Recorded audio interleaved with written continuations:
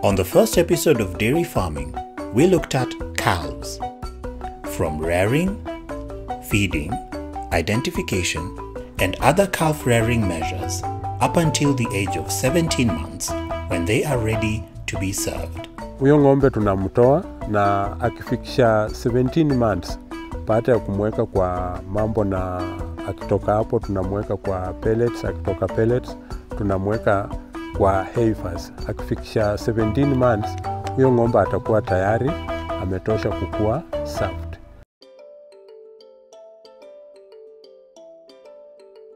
Hapa mahali tulipo tuko kwa ndume ambayo tunatumia kwa breeding, na tunafanya breeding two types.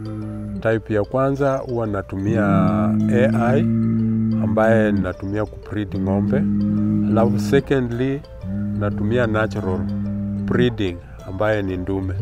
So huyu ndume tunapomuona hivi, unaona ndume wangu ninachukua ile breed ambaye ni nyeusi. Hii breed tunaichukua hivi kwa sababu gani? Hawa wale wengine ambao huwa weupe sana wanataka totally zero grazing, hawataki jua. Alafu secondly huwa wanakuwa affected na skin cancer. So unaona huyu vile tunamchukua, nilimtoa ADC Katuke of whereby vile ako hivi ana effect yoyote mingi kulingana na jua ama nini. So huyu anaweza fanya pot kwa zero grazing na free range system, and that is why unaona tumemchukua huyu. Sahi ako na miaka 4, tulimchukua akiwa na miaka 2. Mpaka wa leo amenipa ndama 56. Unaona, so ninatumia yeye mwaka huu. Mwaka kesho wakati ndama wanataka fika nao kuanza kuwa served, ninamtoa, ninamuuza, ambapo unaona ile breed nyingine naitengeneza inakuja. So wakati ninamtoa wale watakuwa tayari. Ng'ombe anapokuwa stand still anamaanisha yuko tayari, heat yake imefika climax. So chenye anahitaji tu ni akue served, na maybe tukifika pale mtu wa AI atakuwa amechelewa. So that is where ikifika hiyo time kama mtu wa AI hajafikia, mimi hutumia ndume of where niko sure na ile kitu ambaye inaendelea. So katika breeding pale tena huwa tuko na ile breeding record ambaye inakuonyesha hii ng'ombe imefikia kiwango gani. Niliserve tarehe fulani, after 21 days inatakana ujue kama imeshika ama bado shika. Unajua ng'ombe ni sensitive. Inapofika siku ya 21 kama hakukuwa ameshika ataitisha tena. So pale ndio tena tutaiprepare alafu tuiserve. Ikienda mara ya 3 tunakuja kuifanyia kitu ambayo tunasema irrigation ama kuiosha, ambayo huwa tunaita daktari anakuja kuiosha.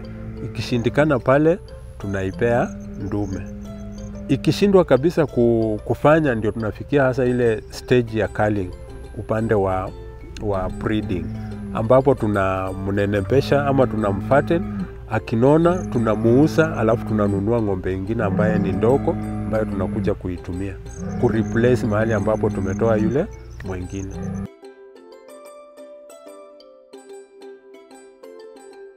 Okay, hapa mahali tulipo vile unaiona hivi, hii ni dairy ambayo natumia kwa kukamua ng'ombe, na mimi ukamua ng'ombe 67.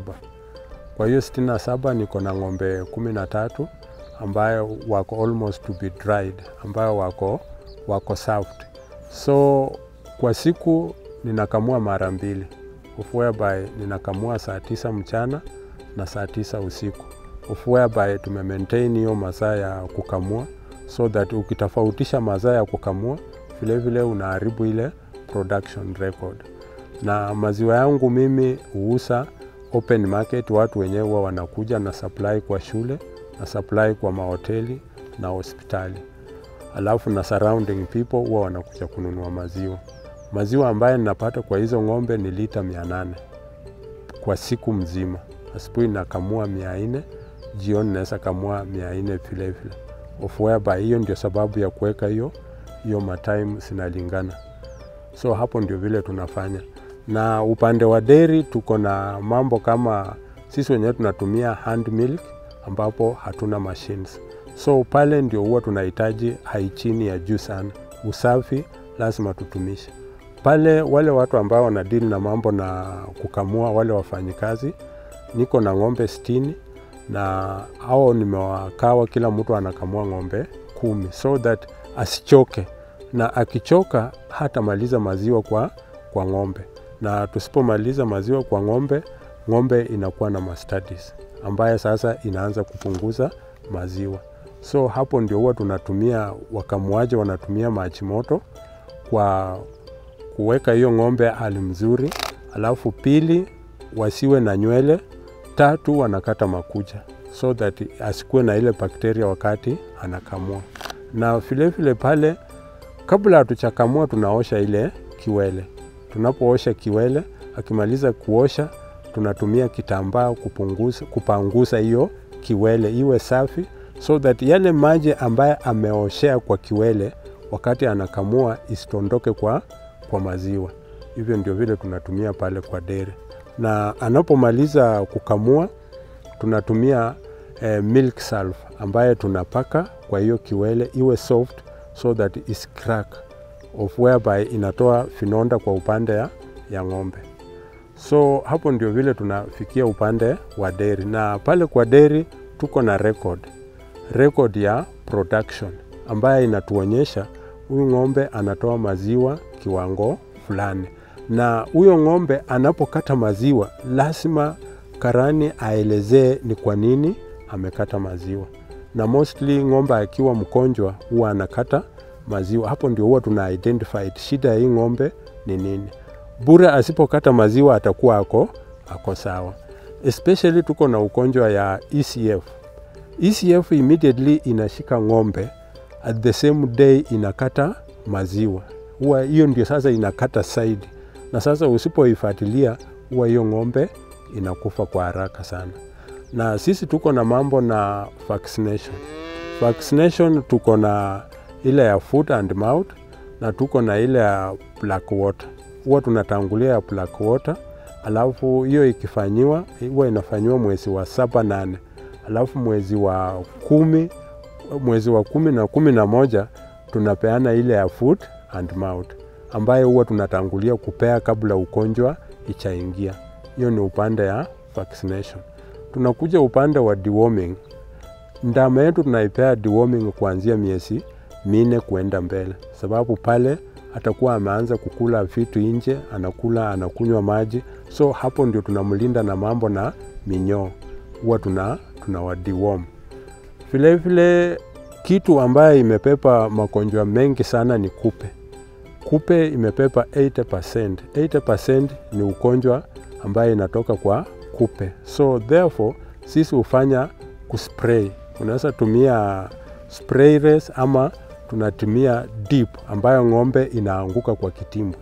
Hapo ndio huwa tunafanya, na tuna spray after 7 days continuously.